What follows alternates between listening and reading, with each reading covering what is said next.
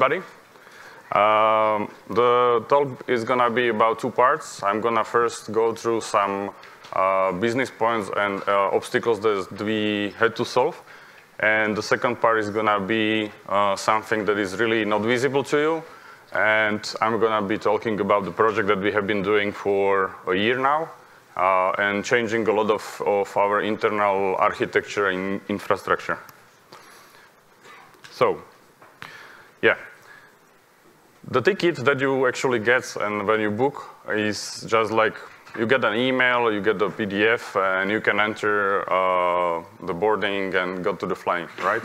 But everything behind that is a complex system that is connected through multiple services, multiple databases, multiple providers, and solving a complex business problem. So to get here, the company was founded in 2012 by two guys that actually wanted to travel cheaper. That was the whole idea. I want to get somewhere the cheapest that I can. So they were trying to find tickets online and combining them, etc. But they said themselves like, hey guys, there has to be a better idea, right? So they started developing Kiwi.com as you know it now. At the beginning, there was like only one small database. All the computations were done on the database live during that. And actually, the booking part at the beginning was done manually, completely. But we are solving similar problem for the end user as Google is, right? You have like one input box. We have more because we need destination and days, etc., etc. But the same behavior that is behind the search on Google is also behind us. The complexity of the system behind that is much bigger, and we are trying to solve similar problem for the end user. Make his life easy. It's the same approach that, for example, Amazon did with their patented one-click buy button. That the patent ended like 2017 or something like that. And for example, also Netflix, like simple user interface, click, and you are watching a movie. So how this simple idea went live? So let's get the flight data, right? It must be easy. So you just start getting them, and then you need to do some combinations on that. Because you are working on different routes, you are trying to find the best possible way how to get there to the destination. And it's not necessarily the thing that you're gonna find between, within one airline or within one alliance. So we are doing virtual interlining, and that means we are combining alliances that don't cooperate between each other.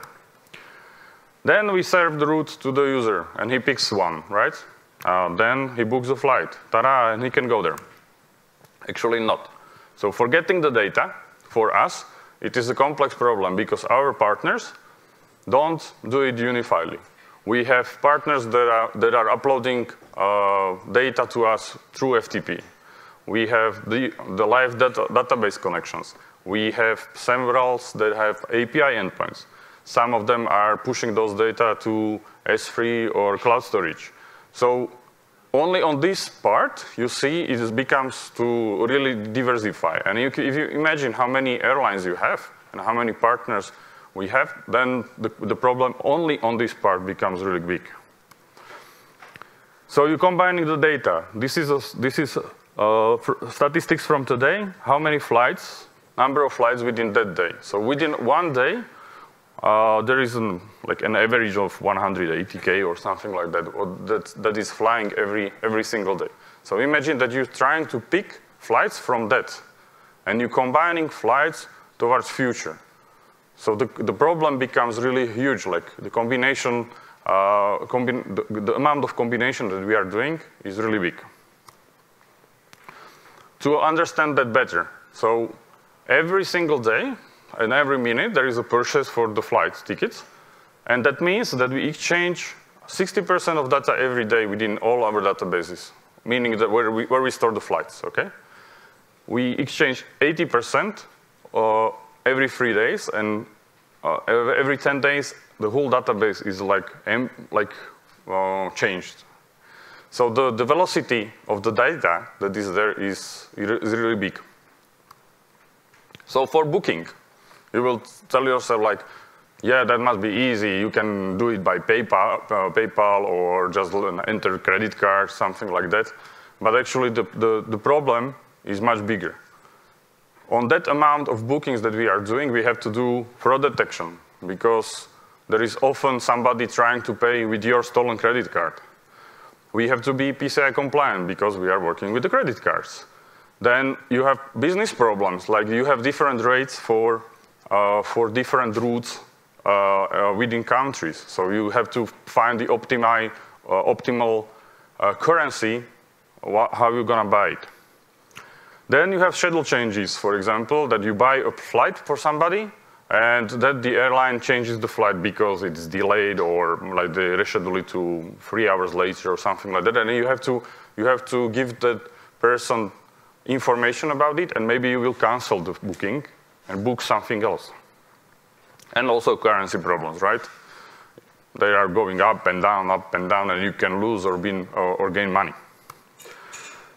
So now I'm gonna be talking about that innovation part that I wanted to say about the change that we have been doing for some time. So quickly, we have been using MySQL at the beginning. Then we had like a cluster of 63 Postgres servers and a lot of Redis cache before that.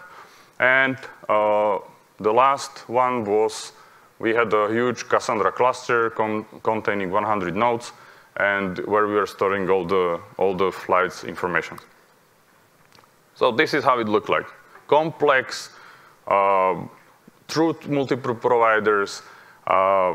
Really, we had problems between like connectivity between those providers. It was AWS, Google Cloud, and Hetzner, and we had to solve it.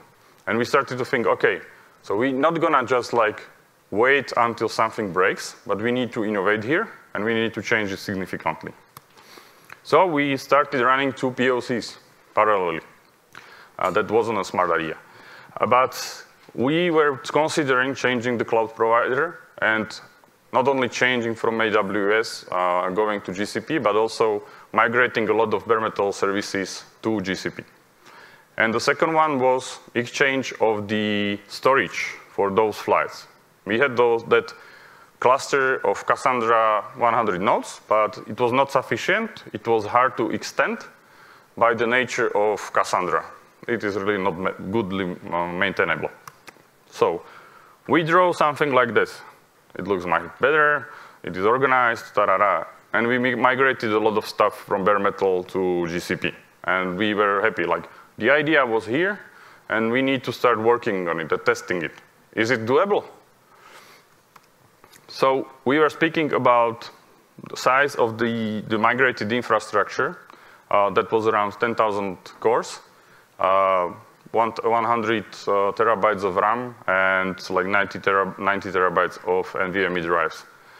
That storage was one of the crucial parts for that, because you can have more CPUs, you can have more RAM. That's not an issue in cloud, right? You just click, you pay more, ta-da, that's problem solved. But the NVMe drives are crucial because you get different performance. You get different IOPS, you get different throughputs on writes, reads, and also like lifetime. So we combined like 3 teams. So we partnered with ScyllaDB and with Google on this project. And we started working and testing everything with them.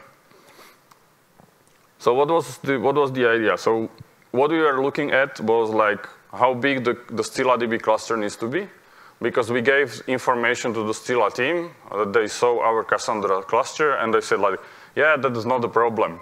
That can run on 9 servers instead of 100. For those you don't know, ScyllaDB is basically rewritten Cassandra because Cassandra is written in Java. Who does that? And ScyllaDB is much more performance-oriented. So that's why it can drop significantly on the amount of servers that you will need.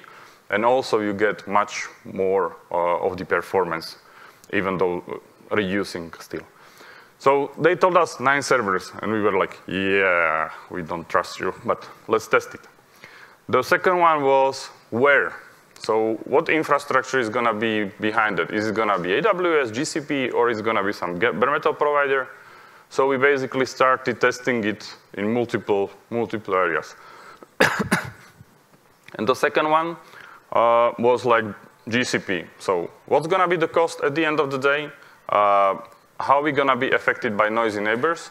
How are we going to be affected by the fact that you have different CPU families on a cloud provider?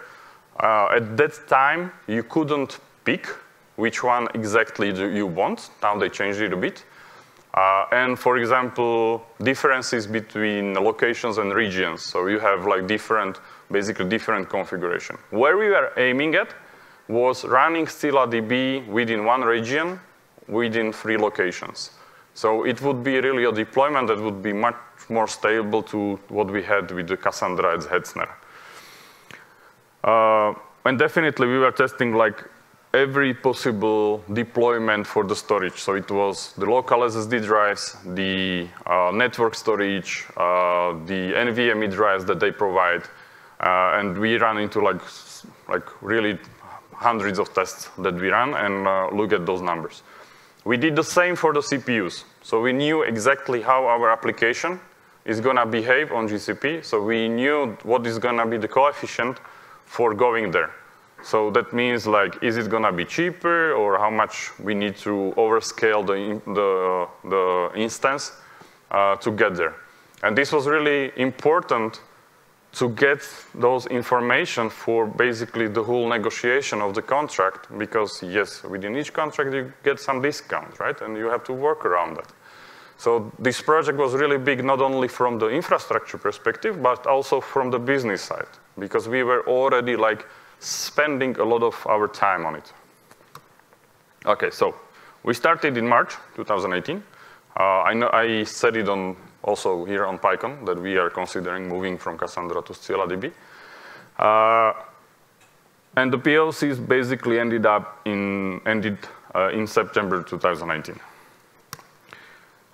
We got all the hardware needed for the deployment in December 2018. So it was not anymore those 9 servers. It was actually 21 servers, and the last delivery that we had was during ScyllaDB Summit. We were there for some talks, and in the morning when the whole summit started, we just received emails about the delivery. So guys didn't know what to do, so they just plug it in and started sending some write traffic to the cluster during the conference. And there was one important thing that we needed. And we said, like, we're not going to go this route anymore. And that was direct connection between OVH as our partner for bare metal deployment of Scylla and GCP. So at that point, it was clear for us that we going GCP and we're gonna have ScyllaDB running in OVH on bare metal. And we wanted a secured connectivity there. So the ScyllaDB cluster size went from 9 servers during the beginning of the POC to 21 servers during like some period of testing around November, December-ish time. In January, we figured out, hey, we might need more, so we went up to 36. And now we have also some backup for that. Why this is happening? This is happening because we are pushing more and more content and more combination of flights to our databases, and we give you more of the possibilities. So the bigger database we have, the more options and the better routes we can at the end serve you. So this is not only because it is not only because of organic growth, but also because we are adding all day, every day new content. So it is buses, trains, it's gonna be hotels, it's gonna be, I don't know, Uber, it's gonna be helicopters or whatever, right? So when we add this, we also need to increase the capacity on that part. So this is how it looks like. So the GCP API endpoint that you basically hit when you search for anything goes to some local deployment of the Kubernetes cluster, and some application is running there with the business logic. And then it sends out some requests to our database, the ScyllaDB deployment. And why there are those 3 bugs? So it is running in Roubaix, Strasbourg, and Frankfurt. So we went completely regional with the deployment, and we have like dedicated networking within OVH for this cluster, and also dedicated networking between GCP and OVH. And this is something that we really think that is rock solid, because we have also like backup plan. If those lines would be down, then we go through public internet, but through secure tunnels. So we really believe that this setup that we have right now is much better than we had before with Cassandra. So how do you do that? Like I said many times, right? It is the database that holds every flight that we basically sell. So every system had to be compatible with 2 implementations. So one was the ScyllaDB and one was the Cassandra. But we didn't only like change Cassandra and ScyllaDB. What we did, we also changed the structure of the data within ScyllaDB. We did that because ScyllaDB guys told us to do, because it was like it's gonna be more efficient on the speed size, also on the volume size, and also we wanted to change some logic of our analysis that we are doing on those data. And basically, another part for that testing period, like when you go and you have to run 2 systems parallel, you're not gonna run the whole infrastructure 2 times, right? Because that's gonna be like our CFO would just throw us out of the window. So we had to figure out like how we're gonna do that. So on GKE, we basically had several pods within the cluster that were just proxies for another deployment within the same cluster, and the new deployment had the new features and was able to connect to ScyllaDB in OVH. And we also changed the structure of the IDs. So a flight had an ID before, and now it's like some computation. And during that, every system had to understand which ID he's getting. Like, yes, you can imagine those ifs within all those systems, but that was needed. And one more thing. There is some applications around ScyllaDB, and we basically understood that Python is not that performant for this task. We didn't want to write it in C++, so we went Go. And during that whole period of the POC, there was a team working on rewriting those API endpoints from Python to Go. So summing it up, you can imagine how many changes we did. Cassandra, structure of the data, IDs, rewriting to Go, changing the infrastructure provider, deciding that it's gonna run on GCP. That means new problems with Kubernetes, because we were not running on Kubernetes before. So everything this combined to this within this big project, and there were a lot of people through the company working on it. It was not like 1 or 2 guys, but every single team that has something to do with that had to help on this project. So going back to this. So this is something that like you seamlessly see it running. You can anticipate how big the system behind it can be. But you never know unless you are within that company, and that also applies to us. So for example, now during the talk, well, I calculated it for a 30 minutes talk, but we had to short it out, so this is the wrong number, but we sold like 750 seats. And you can watch them on the screen outside. Every day we do like 100 million searches and on average. And we are copying the standards of day to night traffic, because we are not having like the same kind of traffic from US or Europe going to our systems. And we are right now 2016 plus KIWIs within company, and that grew from those 2 guys from 2012. So thank you very much.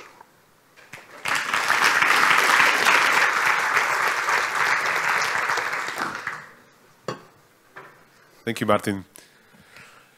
Are you ready to take questions? Awesome. So why do you handle credit card data yourself instead of using Stripe or similar?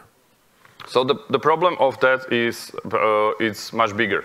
So Stripe is only one provider, but you have also aggregators on aggregators on aggregators on aggregators. So imagine it like PayPal and Stripe being aggregated by XYZ. I don't know the names of those companies. Sorry, we have some better experts. Dimitri, can you? So that knows those companies, and also banks. Like you don't go to every single bank, but you go to an aggregator. So it is not only like we would be handling the data of the credit cards, but also the system is much more complex than just one provider. And for example, you have different providers in Russia because it is beneficial running there through those. And if you have like several aggregators, this kind, then you also get like better fees and everything, like better ratios, etc. The next one. Did you create separate teams for running the proofs of concept and executing experiments? If so, what was the size of those? So at the beginning, it was like, so yes, at the beginning, we were working in a really small group, and that was 6 people at the beginning. So the phase when we were testing it, basically this was the team that is doing infrastructure, another guy that was doing much more of cloud deployments, another guy that is expert for the databases in C++, and another guy that was basically developer within his team. So the group was really small at the beginning.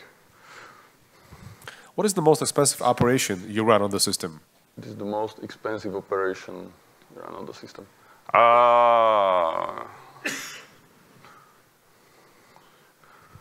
I'm calculating.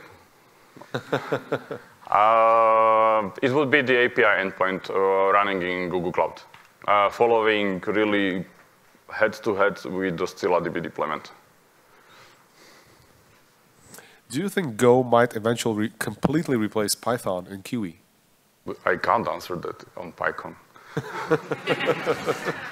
There's your answer? No. So honestly, I believe that both have their place.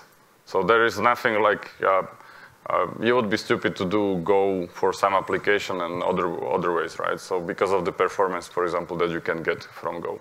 So I still believe that they have both places, and they will not. That's not going to happen. For example, I can't imagine Go replacing Python on the analytical side, because the whole ecosystem is being built around Python, right? Or Scala. Didn't you feel like your website wouldn't be used since similar ones exist? No. So the idea at the beginning, like really, the point is that we are creating unique content. So this is something that we are providing to other providers too. So this is not something like just we are serving those routes. We are combining something and proposing you routes that no other guys are doing. So if you are using, I don't know, Pelican, they don't have that much of a unique content. On top of that, you have websites that only do aggregation, but we also have whole customer service support. We have 11 sites around the globe only for customer support. So this is like our added value on this is much bigger. Also, there is something you might be familiar, like KiwiCom guarantee, and that's something that actually we will get you there. If something breaks on your route, because it is combined by multiple providers, we will get you there. So you call our support if you have a problem, and we will figure out the way how to solve it. So maybe you will be traveling by train at the end, or we will. There was one example, for example, a guy missed his flight from Brno, and the second flight was only possible to go from Prague. But we wouldn't make it And there was one guy driving from Brno to Prague for the difference office. So somebody took that customer, drove him to the airport to Prague, and he successfully got there. Well, that's some customer service right there. And how many of your customers do you need to go through this? So for out of the total of customers, what percentage of them encounter issues? Sorry, I don't have the number. Okay. I don't know. Okay. Any guess? If I might know, I might not be able to tell you. So all right. Why did you change from Python to Go in ScyllaDB? Why you change from Python to Go on ScyllaDB? For example, because of driver support. Because the Python for Scilla is shitty. So the same applies, for example, like Python driver for Kafka. It is not that good as the one written in Scala. And this applies like the maintainers invest much more time into that. But that was not the main reason. Like we knew by the nature of what it is done within the application that the application is gonna run better in Go, like faster. Mm-hmm. And the final one, are you going to have offices in Slovakia? We have. Fantastic. Thank you so much, Martin.